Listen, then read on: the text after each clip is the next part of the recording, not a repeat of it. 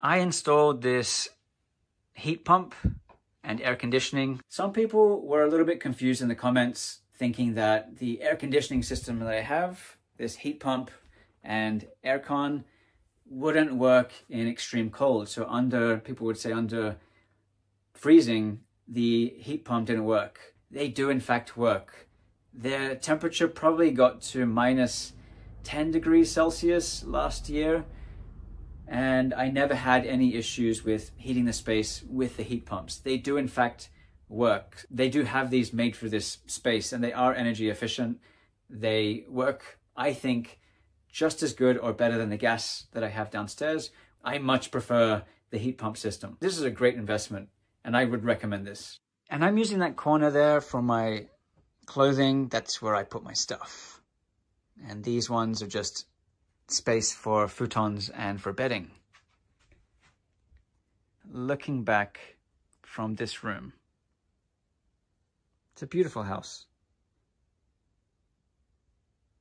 I am in love with this place. Next we have my bedroom, and I switch rooms all the time. So I can be in this one or somewhere else in the house, one of the rooms.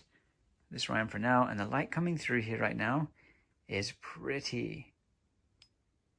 I don't know if the camera's picking it up, but this is a beautiful light. With the new windows that have been installed, I'm noticing how different the sound is, especially the sound, but also the temperature feels more, it's not varied. There's no like hot spots and cold spots. It's a very nice temperature. It feels very comfortable. The windows were a really good buy. I changed all the light fittings. A lot of them upstairs are these oyster lights. They're kind of dimmable lights. They're a standard thing in Japan.